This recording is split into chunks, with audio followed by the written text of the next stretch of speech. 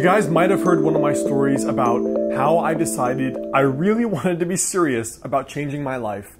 I was done reading BS articles on the internet, I was done watching YouTube videos, and I was done being that dude that always talked about what he was going to do to change his life, and decided to actually be the dude that was going to change his life.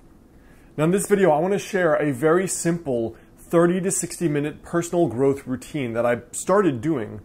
Really, that was the precursor to any other thing and any other habit I did to change my life. So it's something you can do probably in as little as 30 minutes a day, but this is definitely one of my greatest secrets to kind of planning out a new vision for the future.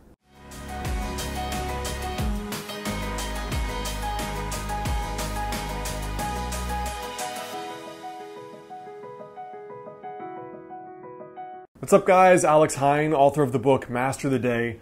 Now the first link in the description is for a free journaling worksheet that will help you plan that new vision out for your life.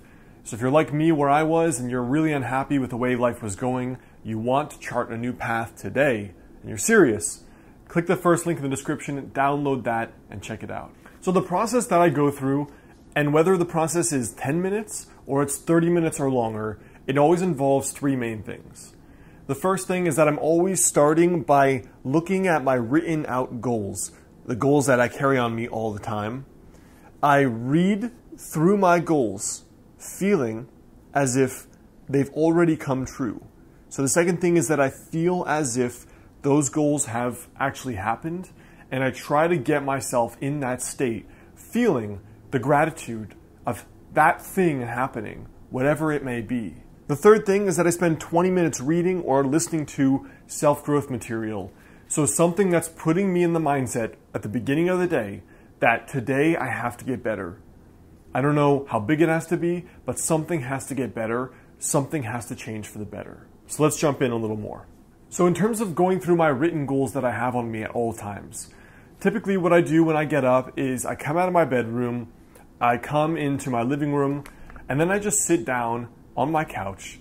I either pour a cup of tea or just a glass of water, and then I just go through and remind myself, like, what are those goals that are directing my life? Because I find that so many people, we wake up, and the reason why we don't reach any destination in our life is because we don't set any destination in our life. So just by virtue of having a few things written down already is a conscious direction I want to go in. I'm telling my conscious and my subconscious, you should work towards this and find a way to get there. So I typically only focus on 3 goals for an entire year until they're reached. And then as I'm going through them, my second step is that I take time to just sit down, close my eyes, and get into as deeply of an emotional state as possible. So what that means is that, if, for example, I'm visualizing myself trying to attract the dream partner, or I'm trying to earn XYZ dollars so I can help my parents or travel, or I really want to write that book, or I really want to go after my passion and go study archaeology. So let's say you have in your goal sheet, you want to attract that dream person. The thing is, you don't visualize it, you feel it.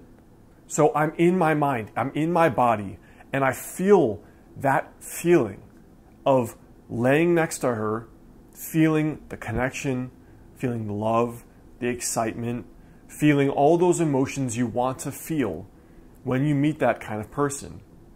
So you're feeling into what it's like when it's done.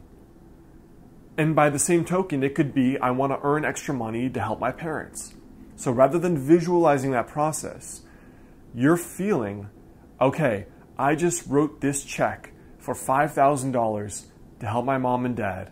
I see them both laughing and crying. I see everyone hugging each other. I see all the resulting lack of stress in their life. I see and feel all of this. I feel it is what I should be saying. So you want to generate those emotions, because in my understanding, it's generation of emotions that affects your consciousness the most, and certainly affects your state. And let's say what it is that you're visualizing is going after your passion. You want to be an archaeologist. You see yourself in a very cliche dig in Egypt, and you feel the excitement that you never had at your day job. You feel the thrill of waking up for the first time in decades.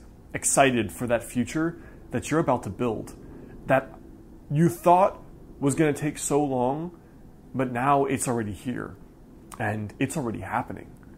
And you just feel that gratitude, that enjoyment, the sheer excitement of your life having gone well, and every dream you've been thinking about has come true.